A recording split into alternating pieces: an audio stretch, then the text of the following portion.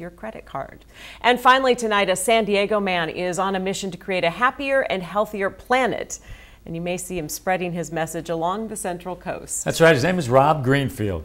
Smiley looking guy there. He's cycling from San Francisco to San Diego, and today he's riding through San Luis Obispo and Santa Barbara counties as part of his what's called Do Good tour. Along the way, he's stopping to plant flowers, hand out food to people in need, pick up trash, and even volunteer at different nonprofits along the Central Coast.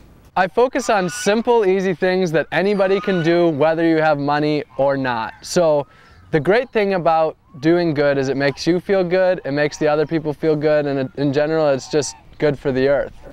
He's about halfway done with his trip, and this summer he plans on doing a bigger Do Good tour. He will cycle from Los Angeles to New York City, spreading the same message. I feel good just listening about this guy, right? He's positive. Positive, and he's getting he's skinny.